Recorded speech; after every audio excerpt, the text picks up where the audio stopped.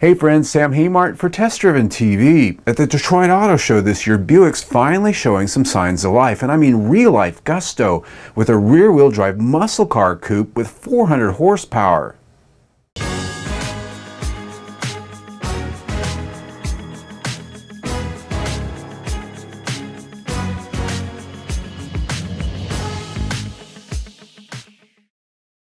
Yes, indeed. You'd think everyone at Buick who's been cranking out the dead-end dross that's been landing in Sun City driveways for the past few decades has gotten fired and replaced with young Turks who actually have a pulse.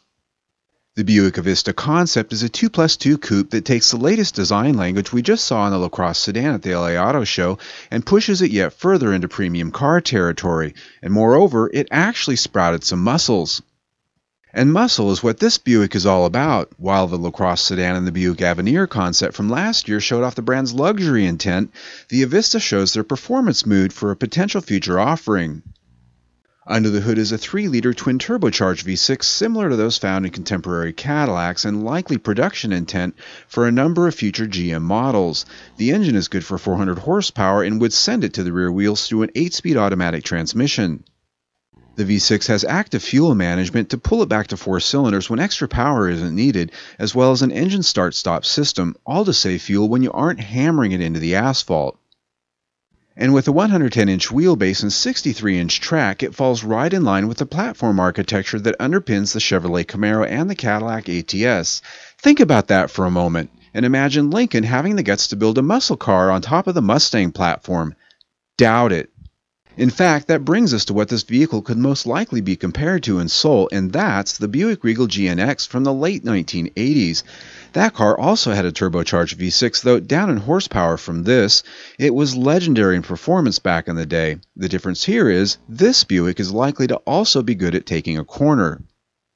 All my reminiscing aside, the design of the Avista does have the silhouette of the Camaro or the ATS hidden in there, but the surfaces and lines are all Buick. And if this is the design direction they're taking from here forward, I think they're clearly on the right track.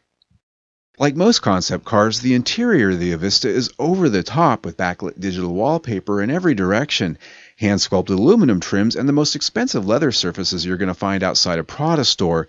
That's because it's embossed with a pattern meant to mimic the sand on a beach. Cute. The center console, for instance, has a full-length touchscreen that extends all the way to the rear seat. It looks cool, but don't be spilling your coffee on it. And at the head of that console is a production intent device, the new electronic toggle shifter out of the 2017 LaCrosse they call Electronic Precision Shift. All in, I think the Avista is a pretty well mapped out car that really shows what the potential is at Buick's design studios. This is a car that I think could be the best concept at the Detroit Auto Show this year. You know, if they just build a car like this, that would do more to shake off the old people's image from the brand than any of the stupid commercials they run right now that try to tell us they're not for grandma anymore. I mean, really, just build the damn thing and you can save so much money on marketing. There's that. Oh, and you got to call it the GNX. Click on the link right here. Subscribe to our YouTube channel. We test drive 1, sometimes 2 cars every single week. Plus, we have a new video just like this one almost every day. There's always something new, so stay tuned.